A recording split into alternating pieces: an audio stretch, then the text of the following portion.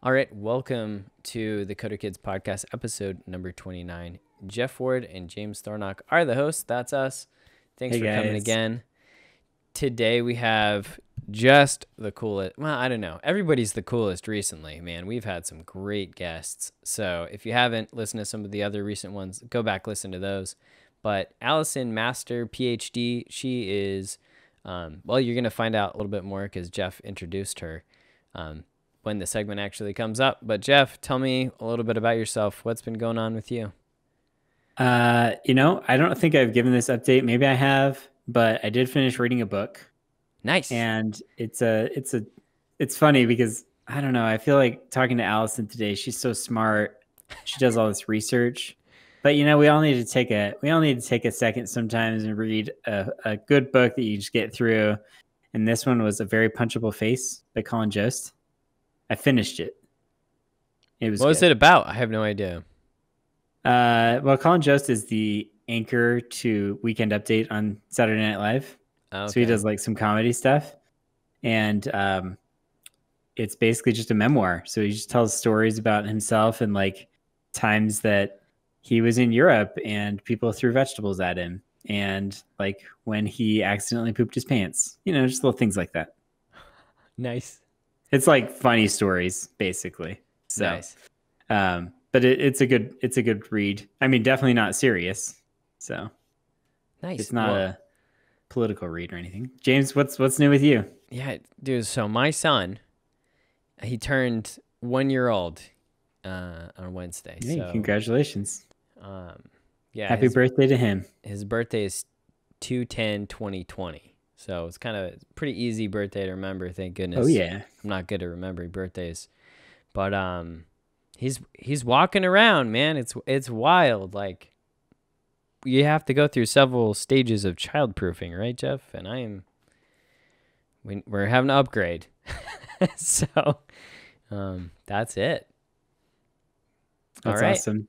Well, we're excited about this interview, James. It was a great one. James said that we can't call her Dr. Master because she gets mad. She thinks it sounds like an evil villain. So it's Allison Master. Yeah. She's awesome.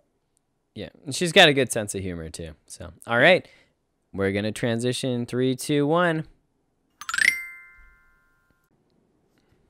All right. Welcome to the interview portion of our Coder Kids podcast. Today, we're really excited to have Allison Master with us. Allison is an assistant professor at the University of Houston College of Education. She specializes in, well, I'm trying to sum it up, but she specializes in identity and its impact on academic motivation. We'll be diving deeper into her research topics during the podcast, but these are some examples that I came up with of topics that she has researched. Cultural stereotypes and why gender gaps exist in software and computer engineering. How positive affirmation can impact student achievement in different cultural groups, helping students stay motivated when they're struggling in school. Allison holds a bachelor's degree from Yale University in psychology and a master's and PhD in developmental psychology from Stanford University, where she studied under Carol Dweck, the world-renowned author of Mindset. And I'm sure she's done a lot of other great research as well. But that's the book I know her by. So with that, we'd like to welcome Allison Master to our podcast. Thank you so much for being here. Thank you so much for having me. I'm really excited to be here. Yeah. James, I'll go ahead and pass it off to you, and you can kick it off with the first big question. Yeah, definitely. Well, before I do that, I do have to just point out those who are listening to the podcast, not watching, Allison has an excellently organized bookshelf in rainbow order. So you got to check out the YouTube video. It's beautiful. So check that out. Yes. And Carol Dweck's book is right there. Oh, nice. Okay.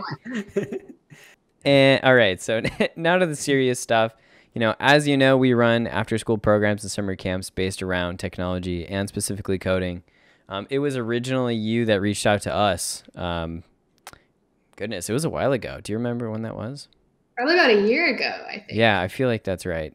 And, asked if we might be interested in doing a little bit of research. So that's kind of what started things. Since we've started tracking this data, which has been several years, right, Jeff? Something like 3, 4 years. Yeah, 3 or 4 years. We've had almost exactly 75% boys and 25% girls register in our classes. So for those who are not familiar with your research, can you break down this phenomenon of why girls are generally less inclined to become coders compared with their male peers? And maybe you can give us a grade too. Like, are we better, worse, or I think you're a or little average? above. You're Okay. ahead of the curve a little bit. I think if you look at like the percent of women who major in computer science in college, it's about 18 or 19% right now. So you're Okay. like 6% above that. So that's pretty good. Well, and I will throw into those statistics. One statistic I don't have is like, what does it look like for the younger classes versus the older classes? And I know we'll dive into that a little bit. Okay. Because I'm sure that some of our younger classes have to be like 50-50. But anyway, Allison, I'd love to get your opinion on. That's what my guess would be. I mean, so we've surveyed kids about, how interested they are in computer science. So we did a big survey with like first graders through 12th graders. And it really seems like the gender gaps show up most strongly in middle school. Like right around 7th grade, we saw girls take a big dip in their interest in coding. So that's why I think elementary school is such a great time to get girls interested in coding and give them those experiences, because they're not so aware of the stereotypes yet. So a lot of my research focuses on like these stereotypes and these beliefs we have about who likes to do computer science, who's good at computer science, and how those sort of create a barrier for girls that kind of pushes them away from computer science and coding. And so a lot of my research focuses on how that happens and maybe what we could do to counteract that and stop that and help get girls more interested in computer coding. And so we've done research like with first grade girls. We did a study where we had them like programming robots with us, and we found that we had 2 groups of kids. So we had one group who got to program and play with these robots, and then we had another group of kids who didn't get to do that. And all we did was just ask them like, how much do you like robots? How good do you think you would be at programming robots? And for the ones who hadn't had any experience, we found a gender gap. So the girls didn't think they'd be as good. They weren't as interested in it. But when we actually gave kids that experience, and it wasn't a big thing, it was like 20 minutes playing with these robots. And then after that, we found there was no gender gap at all. So when girls actually get these experiences at a young age, they really enjoy it. Like they like coding just as much as boys do when they actually try it. They just sort of, when they don't get these experiences, they're forced to rely on these stereotypes that they pick up from our culture. And that sort of sends them this message that coding is for boys. It's not something that girls like to do. And that's what sort of pushes them away. And it seems like middle school is really a time when that happens the most strongly. I actually want to follow up with a quick question, Jeff. This one, this is actually the last question I wrote, but it applies directly to what you're talking about now. So I read that paper. This is in 2017 you published this. Is that right? That's right. So y'all can look it up. We'll provide links so you can read this stuff. This paper, I think, is open to the public because I was able to click on it without paying. So that's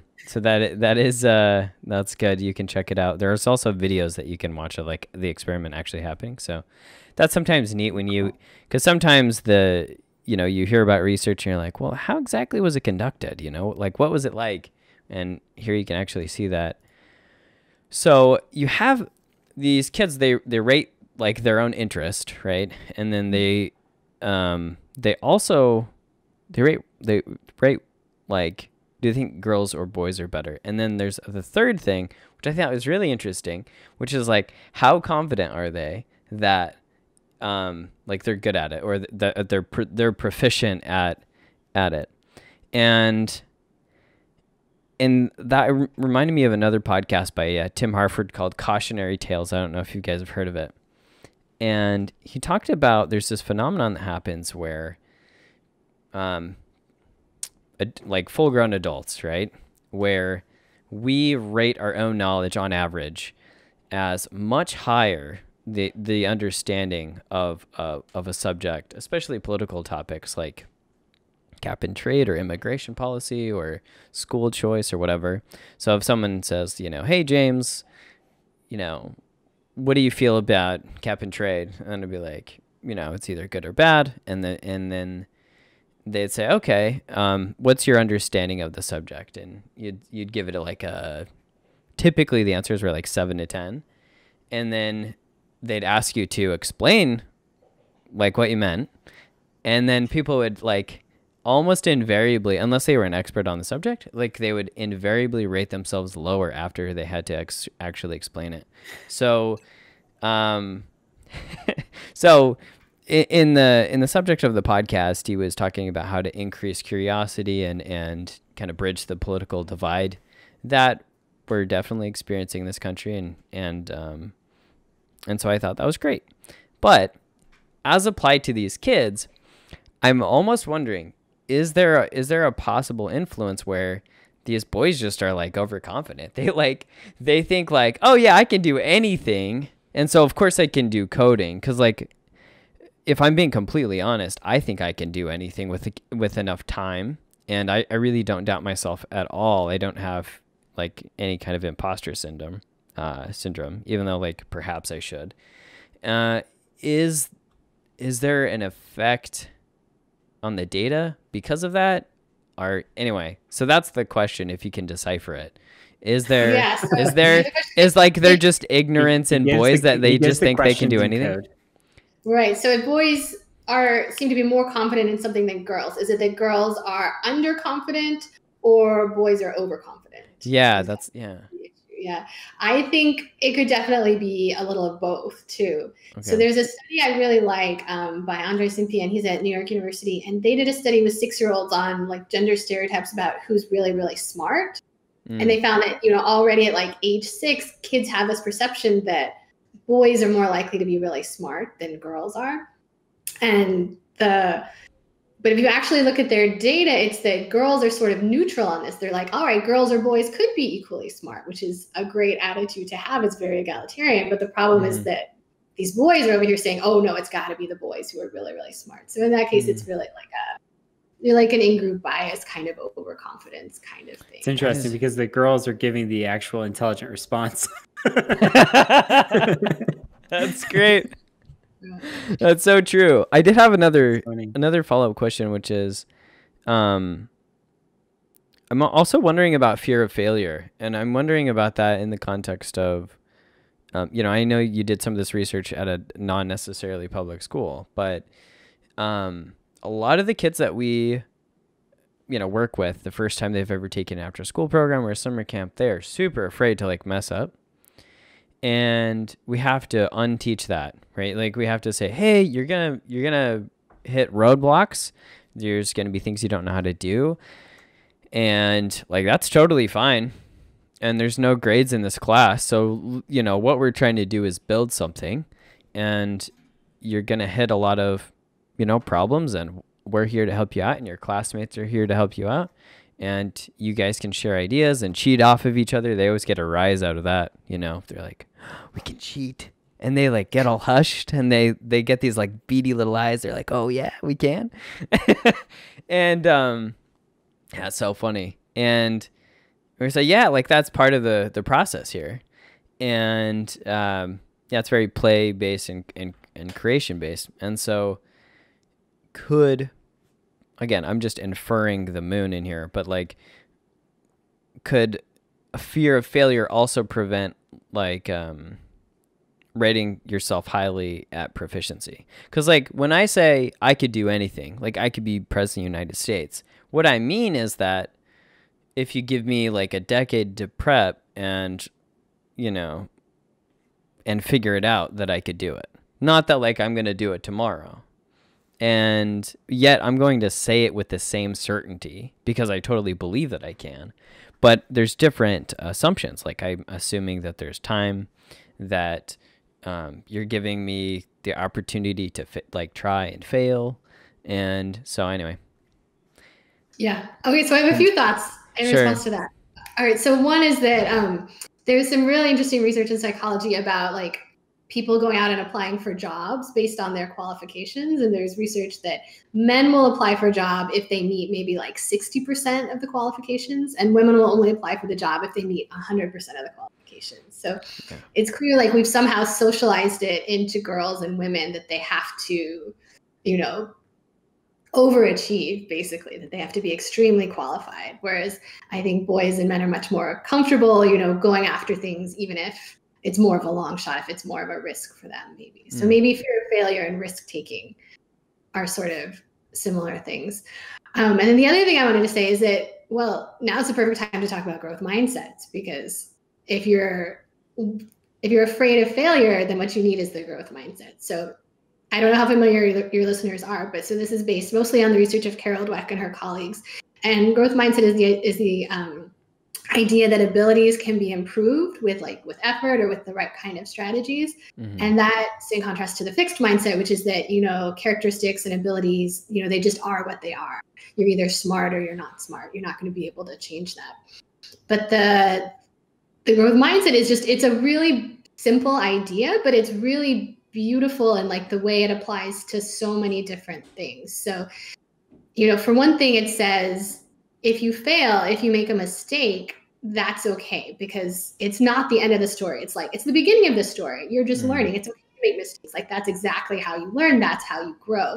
You don't have to worry that making one mistake means that you're never going to get it. You're never going to be good at it, because there's so much potential. There's so much future. And Carol talks about it as the power of the word yet. Think about saying, I can't do this versus I can't do this yet. And just that one little word, it changes the whole situation and gives you so much more hope that, that you can change things and get better. So I think growth mindset is really important for coding, because as you guys were saying, you're going to make mistakes and there's going to be a learning curve, and you might start out feeling like you don't know what's going on at all. And you need, to be able to persist through that feeling and know that things are going to get better. Yeah, I think that's really fantastic insight, and definitely something that I've noticed. And I know, James, we notice it every day. It's crazy that they come into these classes, and it's interesting. Some of them come in with extreme confidence. Oh yeah, I know that I'll be able to do this. And then others come in so afraid to fail. And I mean, I noticed it as a classroom teacher a lot as well. The fear of even raising your hand and getting a math question wrong. It's really interesting. Do you have any thoughts on why? And I shouldn't just call it public schools. I mean, I think it's a lot of our traditional education system, but why that fear of failure in both genders is present. Why we haven't overcome that yet. That's a hard question. I don't know if I can answer that question in particular. I think, the focus on high stakes standardized testing, I think, has been really rough on students and on teachers too, because it makes everyone worried about performance, which is, if you're in a fixed mindset, that's what you're worried about, is you have to prove that you're smart. You have to do really well on the test, and it puts a lot of pressure on you. And, when you're feeling that kind of pressure, it's harder to perform. It's harder to focus because you've got all this other stuff going on inside your head, making you feel stressed out. But when you're in a classroom and you're just focused on learning things, growing, then it's, you feel much more relaxed and you actually learn better when you're not stressed out about performing well on a test. That's true. Well, let's get back a little bit to. I did have an answer for you, Jeff, even though I'm not the researcher. This is anecdote, people, so this is not research. But I can tell you that, especially in large classes where I didn't feel fully accepted as a student, which is most of my life, as a student anyway, that I really cared about what other people thought about me. And so if I didn't 1000% know that the math answer was correct, there's no way it's going to open my mouth, because it could lower my social status. I'd be some dumb kid. And that was a real fear that I had. And now I did open my mouth a lot because I was pretty talkative and I felt like I did have the right answers. But whenever I didn't, I was terrified. And I do think there's a bit of a social aspect in terms of if you really trust and are really familiar and have a real strong affinity for the other students in your class, they have a lot more forgiveness for you. I think there's more space to be wrong, and for that not to decrease your social status. And so in different classroom environments, at least, again, anecdote here, people, please research this. I'd love to know. But in some classrooms, I think I really just kind of spread my wings in college because I just didn't care. for a lot of my time at U of H, like I was married, and so I really didn't care about social status anymore. Which that can be a different topic for another day. I was just like, I didn't have to impress any of the girls. I didn't have to impress any of the guys. I, kind of the professor, but that's kind of a given. And I could have my opinions, and I stood by them. And I was able to have some like really great discussions. And, as a history major and a philosophy minor, like all we're doing is like debating and arguing, like, and doing, basically grown up story hour, which is great, and had a lot of fun. But yeah, I didn't feel like my social status was a concern, and I felt like my classmates trusted me, and so I just I could share anything. And so I almost wonder if smaller class sizes or longer. I was gonna say, to me, because I studied political science, and I feel like when you reach that realization that like your opinion, whether it's not about being right or wrong, but like your opinion matters, and once you realize that, it really changes the whole approach to education. I don't know, Allison, do you have any thoughts on that? Yeah, absolutely. Like picking up on what you said about like the feeling of acceptance. So in research, we talk about that as like the sense of belonging in your classroom and in school. Yeah. Feeling that valued and appreciated, and that you fit in with everybody, and that that they appreciate what you have to say, whether it's correct or not. That's so important in school. And there's a lot of research that it's especially important for women in STEM too, because they get a lot of signals that they don't belong there, especially like in college classes. Like, if there's only 20% women in the classroom, you feel very, very self-conscious, and you worry about whether you belong or not.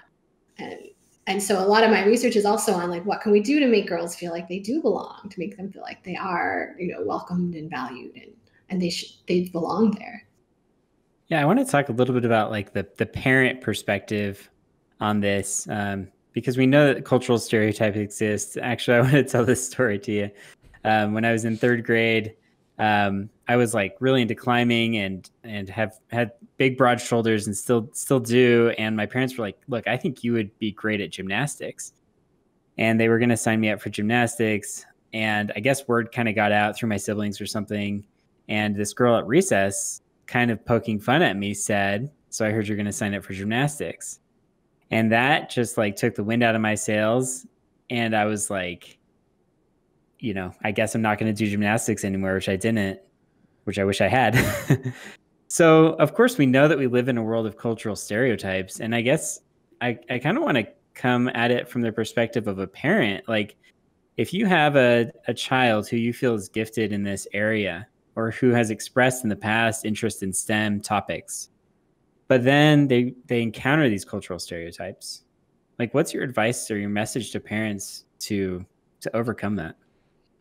Oh, so that's a hard question, because we do a lot focusing on like what can we do more like to change these stereotypes. So I guess as a parent, what you can do is try to expose your kids to people or to information that doesn't match the stereotypes. Like show them people like them who are in STEM. And we talk about like female role models for girls in STEM. And I think that is really, really important, but I think it's just as important that they find role models that they can relate to. So just like having a fun teacher who makes it really fun. It doesn't matter whether that's a man or a woman. And so as a parent, finding every chance you can to sort of give those cues that sort of work against the stereotypes. So sometimes I think about like, we've got this big scale of like our culture, and we're like adding all these signals on top of each other, and we're like weighing kids down with all these stereotypes. And so it's going to take a lot to like counteract that and, undo the effects of all these cues and signals that we send to kids. And I think as a parent, trying to give your kids early experiences in STEM is really, really important too, before they are aware of the stereotypes. Because then by the time they're aware of the stereotypes, they can be like, oh, well, that's not true because this was my experience, or, this is the experience of a kid in my class. So we did one research study. We do some studies in Rhode Island, because we work with the computer science for Rhode Island team to collaborate on research. And we did this study with 3rd through 7th grade students, and we got our data back, and there was something different about the 5th graders. It was like the 5th grade girls were all really interested in computer science. And like everyone, the girls and the boys in 5th grade were all like, oh yeah, girls are way more interested in computer science than boys are. And we're like, this is strange. What's going on here? So we talked to the teachers, and it turns out like that particular group of 5th grade girls was just a really strong girls academically. And so like they're in that classroom environment and they're excelling, and they're not only like changing the way they see themselves, but they're changing the way that boys see women and girls in computer science. So I think it's so important, like at this early age, we have to get the girls in there because they're going to change the way they see themselves, and it's going to change the way that the boys see them. And then that's like how we can change these stereotypes, like from the ground up, is like, you know, change stereotypes from an early age. And then as kids get older, they're going to, you know, keep, you know, resisting these stereotypes and changing them. And so by the time this generation grows up, things could look really, really different. I will say from a gymnastics perspective, I feel like that stereotype has, I mean, I don't know, because I'm not in 3rd grade anymore. Maybe girls are still making fun of boys who do gymnastics, but I feel like it's kind of gone away. Like we know a lot of kids who are in gymnastics, and it's kind of being accepted as like this thing that's great for fitness and flexibility and things like health.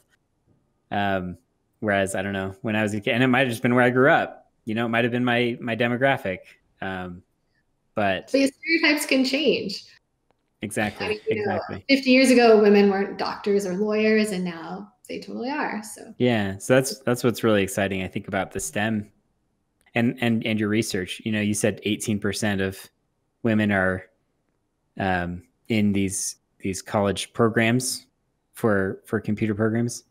You got to imagine that over time that stereotype's going to break. Mm-hmm. So you said you're focused on breaking the stereotype. Are you more, would you say you believe more in changing the stereotypes overall, or like working to fix the individual mindsets of the kids? Yeah, I think both. I think, you know, this is a problem that's complex. And so we like any way we can address it on any single level, I think is great. So, you know, if you have teachers trying to counteract, if you have parents trying to counteract it, and like getting kids to resist and fight back and protest, you know, that stereotypes are unfair, I think all of those things are good. I think, you know, in the media, like trying to get, you know, media sources just to be aware of what they're doing, you know, when they do these things. Like Barbie had that book about like Barbie does computer programming, but she got stuck. But then her friend, who was a boy, helped her solve her coding problem. And I think there was a big uproar about that. And then Barbie was like, okay, fine, we'll change the book and we'll make it, you know, we'll make it clear that Barbie can do coding all on her own. So I think, you know, the more we can make media companies aware of things like that and to change their messages is really good. That's great. Yeah. And I think in Britain right now, they passed a law that commercials can't, you know, they can't be gender stereotypical anymore either. So like in order to show your commercial on the air, it has to be free of gender stereotypes, which I think is a great thing. I like that. So what do you think about stereotypes as a tool? I mean, to me, you can only look at the world through a certain level of resolution, right? Like, and you know, even if you try to delete it, and I agree that we should change these stereotypes, like you look out at the world and like you walk into a grocery store and you're looking at people, the first thing, maybe personal experience, right? But I'm just trying to determine safe, not safe, right? Who are these people? And then and then it's kind of just fun to people watch after that. But like, your brain is constantly making assessments, and what it does is it groups people into groups, like people that wear hoodies, you know, people of certain races, people of certain ages, people of certain genders. And these are things that happen automatically. And so it's a little bit difficult to fight sometimes because you're working against like literal biology and like the way your brain works. But then if you like, again, don't do this, people. But like, if you were to walk up to someone in the grocery store and like, hey, I'd like to know your life story, you know, that's weird. Like they're obviously just picking up lettuce and going to the checkout. But if you were to ask that, then you would go from like a pixelated, you know, very chunky level of resolution to like hyper resolution. Like, okay, this person likes gymnastics. They don't like coding. They you know, they listen to these podcasts, they have these political beliefs, they go to this church, they get, you know, like they really like this flavor of ice cream. And then a stereotype doesn't really apply because it's the person has replaced the stereotype. But the problem is, like, if you only see the stereotype and you don't ever ask like those finer questions, and if, like you say, Allison, that the stereotype prevents just the asking of questions, prevents the failure, prevents the trying, prevents like ever like getting into coding or STEM in general. Once girls are in, they love it. And that's in our classes. I don't see any kind of like girls don't like it when they're in there. If we saw that, we would like change something, because we don't want people to have a bad experience in our class. And so, yeah, so are you trying to build stereotypes? And I stereotype has like a very negative connotation, but are you trying to build like these lenses that like people are good at coding? Like that, you know, Barbie can do it on her own, or she can do it with the help of her girlfriends or her boyfriends or whatever. Like, coding is collaboration. But stereotype is such a bad word. But like, what are you trying to build? And like, if you could have parents and young girls or boys both, I mean, better if everyone's on board, right? What would you want them to believe? Yeah. So, you know, if you just had mind control, right. It's hard to fight stereotypes because, like, even if you give counter examples, then like we just subtype. We're like, okay, well, maybe not all girls like computer science. Maybe Asian American girls like computer science, but that doesn't mean that like other girls will too. Like, so we just keep categorizing people smaller and smaller to protect these stereotypes. And then information, you know, we pay attention to things that confirm the stereotypes, and we forget the things that don't fit with our stereotypes. So, you know, our minds play all kinds of tricks to protect these. They do. So it's like it's got to be a cumulative thing where when you see a computer scientist, you know, if half the time you see men and half the time you see women, over time that's going to start to, you know, help erode that stereotype, versus if every time you see a computer scientist on TV, it's a man. Like, if that's all you see, then everybody, like, we make that link, and that's just how we think about, if we think of computer scientists, we think of men. So, you know, we have to do it like quantitatively, like the more counterexamples you can do, like over time, hopefully they can add up too. And then I think we also have to just sort of like explicitly stop ourselves from acting on stereotypes and like fight against them. So like for kids in particular, like one good way to make them fight back against stereotypes is to talk about fairness. Like, you know, is it, you know, you ask a kid, is it fair if someone judges you based on the group that you belong to? And of course, kids will say, no, that's not fair. Right. And so then you can talk to them about like not judging other people based on the groups that they're part of as well. Because, you know, when we stereotype and when we like categorize people, it makes us focus on the differences between groups, and it makes us forget about like how different people are within each group. That, like, you know, not all boys like computer coding. Not all girls dislike computer coding. Like, there's huge variation and there's huge overlap. Like, the way we talk about these things makes us ignore, like, you know, in the middle of the Venn diagram, there's tons of boys and girls who love coding. And so I would say most. Yeah. I would say there's probably in our classes, like, and this is a biased sample, right? Because these are people that signed up for coding, right? But we're also getting people that have never done coding before. We're getting returning students, but, you know, largely it's new students. I'd say like fewer than 5 just don't like it. They just, you know, we come at it from every angle, and they just kind of don't like the angles. They don't like the artistic animation graphics part of it. They don't really like the math part of it. Maybe they don't like the social part of it. It's really, really few people. I mean, like, computers are a product of logical equations and technical innovation by humans, right? Like, so it's a creation of us as a human race. And so, like, it would make sense that most people could get into that, especially if it's accessible, you know, with these tools that we use like Scratch. So, I mean, I will say though, it is challenging, James. Oh, for sure. I mean, it's a challenging topic. Not everyone's gonna, get launched to Mars from Elon Musk's rocket. I mean, like, not everyone's gonna be an astronaut. Not everyone's gonna be a career coder. But I literally think 99% of the population could get the basic principles of sequential logic, if-then statements, coordinates. Those concepts are so understandable with, given enough time. Again, like before in my example of running for president, like, yeah, give me 10 years and I'll figure it out. But I don't know, James. I could do it. I think I'm too ugly, to be honest. Like, I don't know if I could change that, but I could change some other things. Grow an Abraham beard. Yeah, get that 10-gallon hat. Yeah.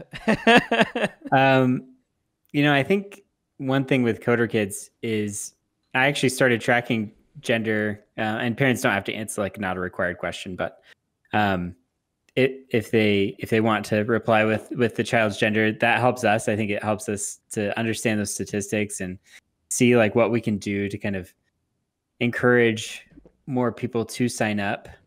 One thing we've done in the past is hold, like, exclusive girls only classes. They haven't been extremely popular, to be honest. Unfortunately, I guess that's because only 25% of our enrollment is girls. But, like, there's organizations like Girls Who Code who are really taking that's their entire mission, is, like, focusing on getting girls into STEM and coding specifically. But, like, what do you think to us and to many other organizations that are like us? Like, what do you think we can do to kind of be part of the solution to increase that number so that when we talk to you again in 3 or 5 years, maybe we can be closer to 50-50? Yeah. So, I have mixed feelings about, like, the girls only programs. I think it's great that they give girls a space where they, can feel comfortable, where they feel like they belong completely in that kind of environment. But I also think when we separate kids by gender, it's like, any way we segregate kids, it says we're segregating you by this characteristic that's meaningful and important. And there's a reason why we don't want you around the boys. And that's because gender is really important. So we're, like, reinforcing this idea that gender is a big deal. And so I think ideally, we could get boys and girls in the same classes and, have the girls be changing everybody's stereotypes about who likes coding and who's good at coding. And you guys probably do things like this, but, like signing up with a friend. Oh, yeah. Is a really way to get girls in. And, then you get twice as many girls into the class. It's true. Yeah, for sure. Yeah. Well, we've seen that. We've seen that in our classroom where, two girls will sign up that are their friends. They sit right next to each other. They love it even more. Yeah. Oh my gosh. And it's infectious too. Like, I'll just be walking by and they'll be, like, chatting, and it'll be often actually about the subject matter. Like, I'd say most of the time. Creative topic. Yeah. As well. And so I think people underestimate how creative it is. Yeah. And they're sharing ideas, and they're like, well, you could do this. And it's like, well, I could do this. And they love to talk about the possibilities of making that happen. They'll share code. It's great. And that's actually, I would say, most frequently when I get a call from a parent that says, like, this is their favorite after school program. Like, all week they just wait for Coder Kids. Honestly, mostly come from mothers of moms who have a best friend in the class. Mothers of girls, is that what you meant to say? Mothers of moms. Mothers of girls, mothers of moms. Goodness gracious, we don't have many moms in our classes. A little bit too young for that. Allison, I feel like James cut you off. Are you going to say something else about this topic? Well, it's sort of, I think there's a lot of misperceptions of computer science in our society. And one of them is that it's like, it's solitary. It's like a person sitting and coding at their computer all day long by themselves, like just sitting and typing. And that's, I don't think that's true. And I think, but I think that kind of perception, is feeds into, it's one of those things that pushes girls out of computer science. So as much as we can advertise computer science as being social and as something that you can use to help people, I think that makes a big difference for girls too. Thinking of apps you can design that, can make the world a better place. I think those kinds of applications of computer science are a good way to draw girls in. And telling stories, they love. But like, there must be something at the collegiate level that pushes girls away from pursuing the major. Like, let's say that they actually declare for computer science. Maybe they had a great computer science class in high school. They declare for the major when they go to college, and then they get to college.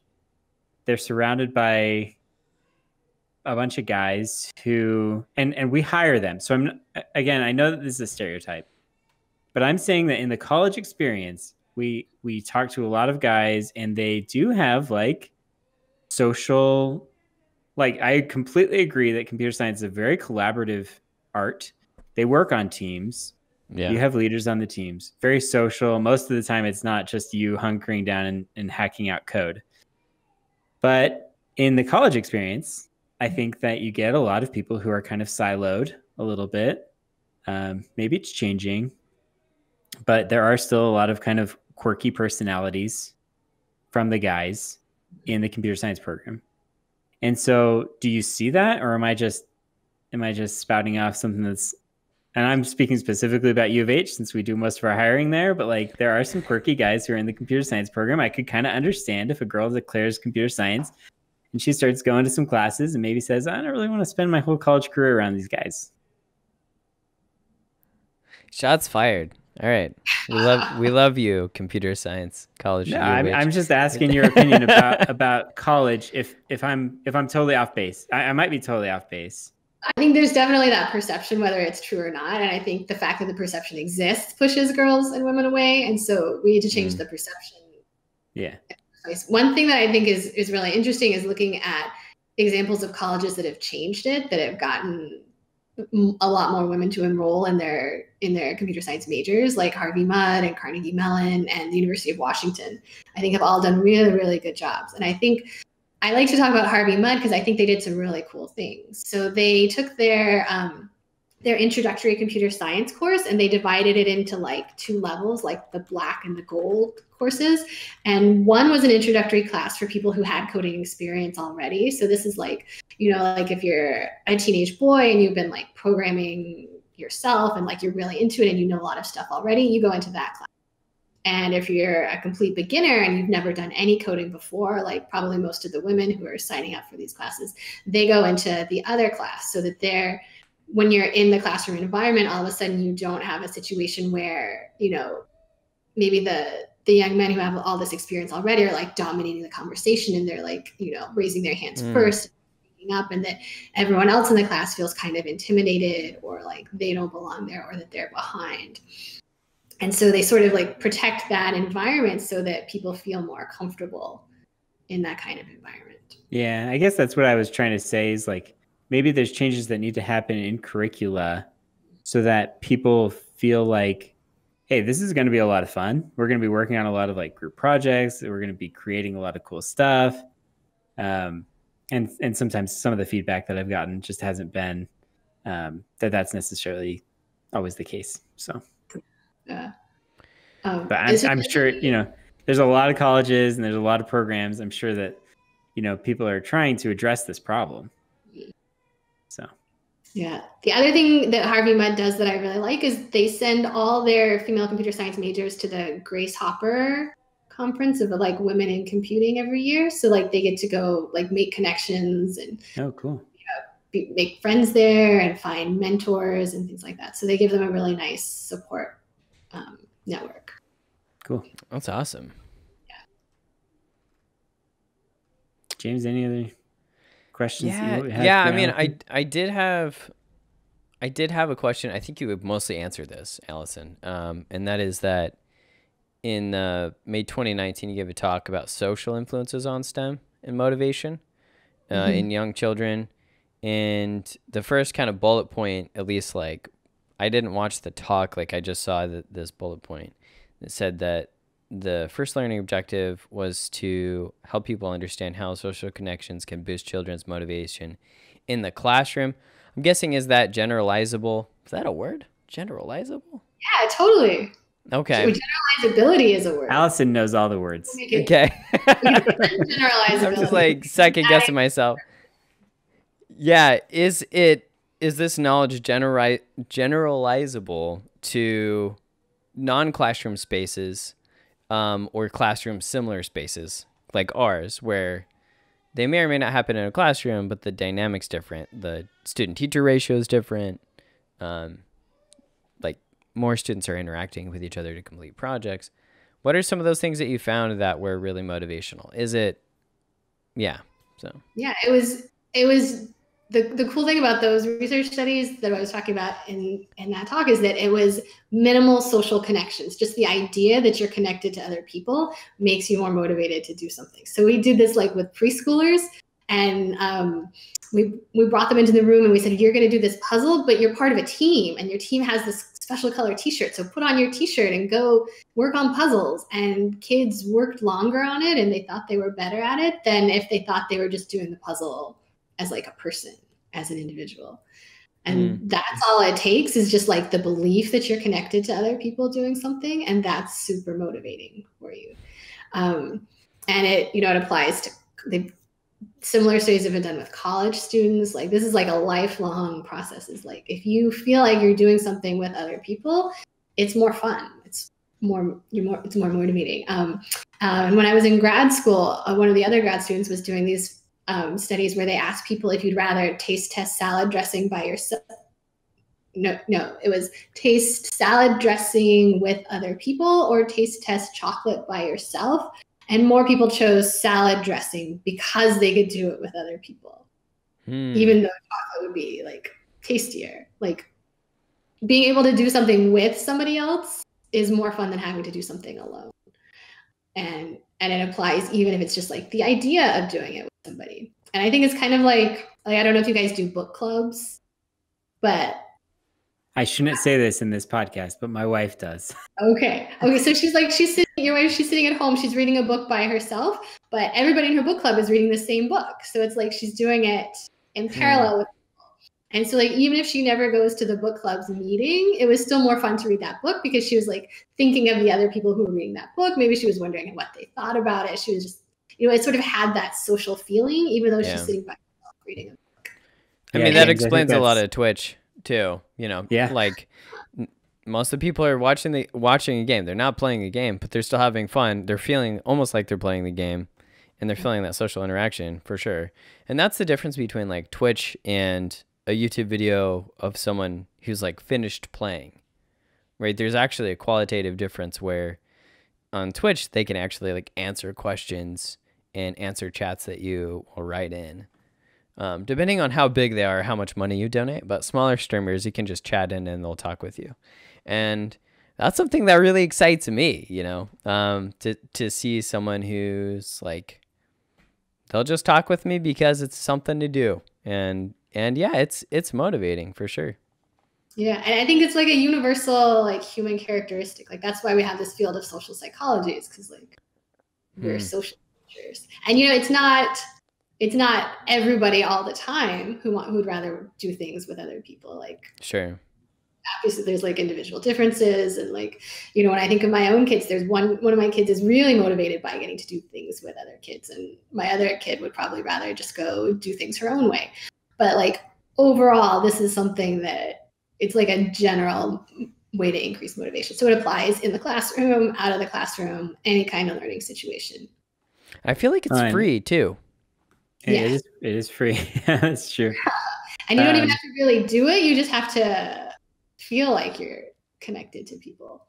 Well, I think we actually do it, but we should. I think we could definitely be better about expressing that we do it, and expressing that. Yeah. So we'll have to talk to you off the air. I'd love to talk about like actual strategies we can put into play.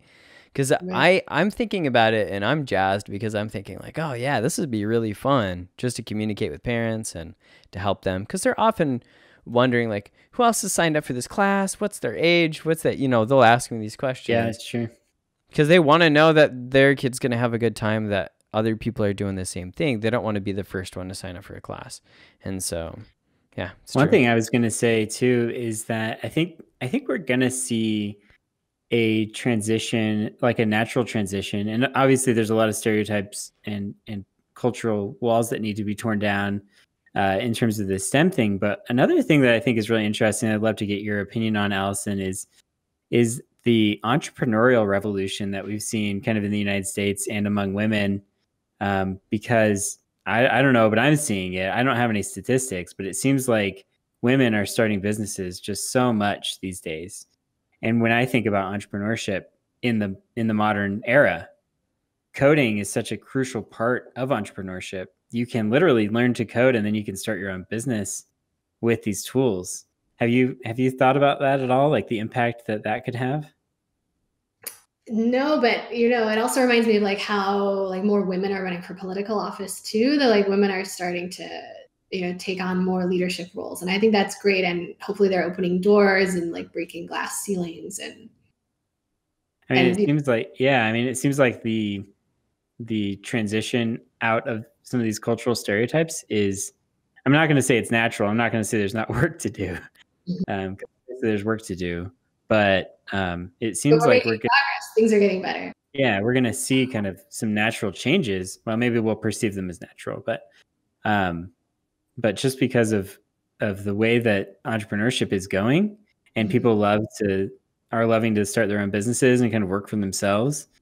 And I know that for me, it's definitely a motivator to say like, wow, if I like study coding, then I can start my own online business.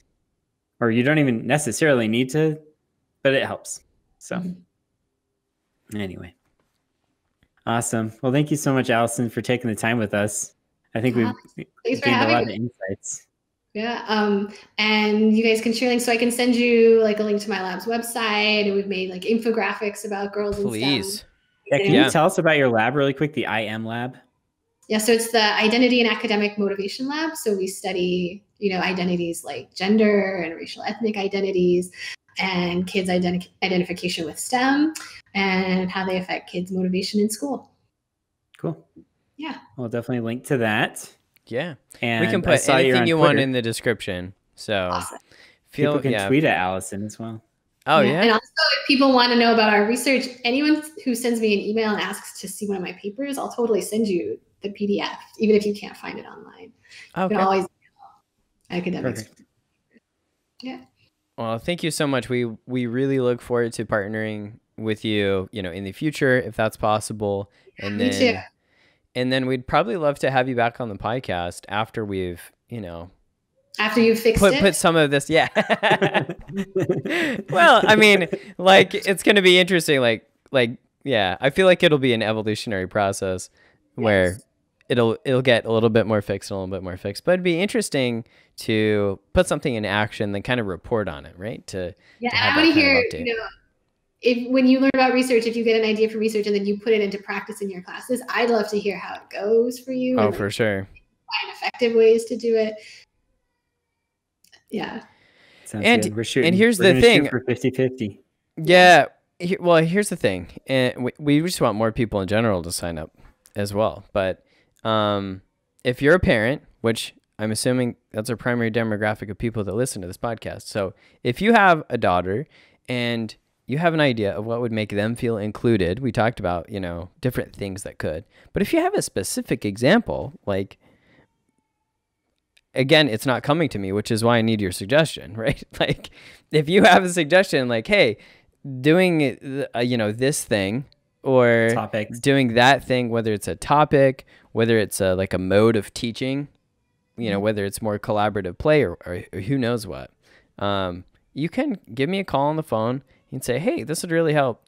And, you know, I have 1 or 2 girls that would like to sign up, and if you can guarantee that, then I'd like to sign up. And I'd be like, sure, no problem. We're a small business. We're able to adapt, and, you know, these general principles are great, but man, when I get something super actionable, I love it. And we're able to kind of modify what we do. So in fact, I had a mother call me this morning, and she signed up last night for our summer camps, and she's like, hey, can you do a web design class? in the last week of August. And I said, yes, ma'am, you know, and as of right now, we have it posted on our website. So, you know, you parents have a lot of power and a lot of influence about what we do and how we do it. And so if there's something you like to see, let us know. Awesome. Other than Thanks that, again, Allison. Yeah, like, subscribe, please share with your fellow friends, and that's it. We'll see you next week. Thanks.